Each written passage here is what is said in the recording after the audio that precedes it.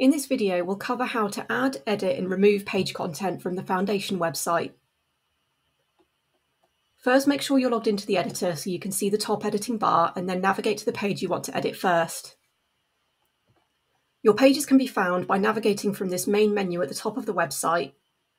And these are called your landing pages, which are the key navigational topics for patients to find all the information across your website. They will have secondary pages linking off from them. If you click on any page, in the top editing bar, click the Edit Page link. This will take you into the page editor where you can make any edits that are needed. All of the text is formatted by block, so select any block to see formatting options floating above it. You can also move the blocks using the navigational arrows.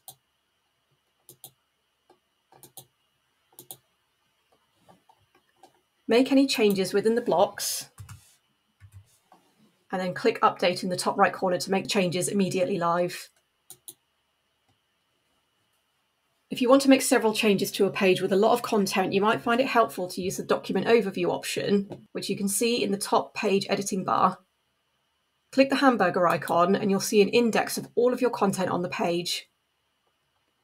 As you go down this index, it will highlight where that content is on the page, and you can actually manipulate the content in the index itself.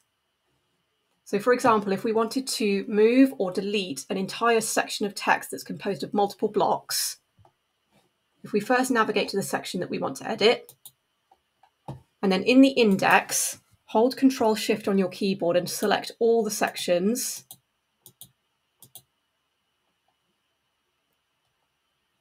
These can then be deleted, or you can drag and drop them in the index to a different location on the page.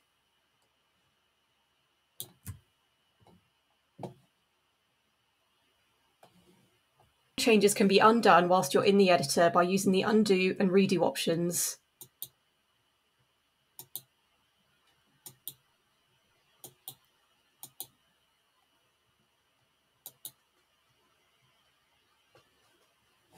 You can add pages to your Foundation website by going to the top editing bar and hovering over the New option, and in the drop-down list, select the page category.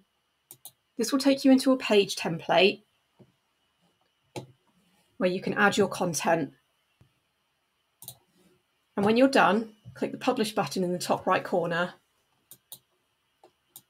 This will make the page live on the website. However, it's important to note that this doesn't automatically link anywhere, so we just want to bear in mind that we'll need to go back into the website to add links so that patients can find this new topic. GP earnings will usually sit under policies. So in this example, we're going to go to About the Surgery to find the policies page. And this is styled like an index with different cards linking off to the individual policy pages. So if we edit this, we can see all the cards are in a group. If we select the border around the group, there'll be a shortcut option to add a new card. Now we can put in our heading for the new page. Highlight this text and use the link option in the text formatting bar here. We can type the keyword of the content we want to link to now that it's already been published. Here we can see it's come up as a page. Select this to apply the link. All of these cards are currently in alphabetical order, so we can use the arrows to shuffle it along until it sits where we need it. This might take a while, so you might find it easier to duplicate an existing card in the order that it already needs to be in. So if we select any card, and in the formatting options, go to More Options and then Duplicate. You'll need to reset the text and the link, and then reapply the new heading and the new link. Again, once you're done, make sure to click Update to make those changes live. Now if we navigate to the policies page, we can see that card has been added, linking to our new GP earnings page. This is an example of one policy. However, there might be other topics that are a bit more vague and they can be linked in several different areas across the website. So it's important to consider this whenever you're adding new content. Links can be added anywhere from the footer of the home page as well as in the body of text of other existing pages. You'll often find a list at the end of a page like this with related information, and these can be really easily edited.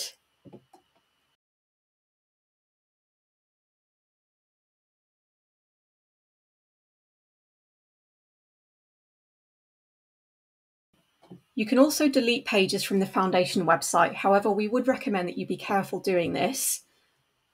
There are many links throughout the Foundation website that navigate patients to other topics. So if, for example, we ever wanted to delete a page with lots of links applied to it, it would then mean that all of those links can't be accessed by patients. You'd likely never need to delete your landing pages such as appointments or prescriptions. However, secondary pages you can quite easily delete without affecting the main navigation of the website.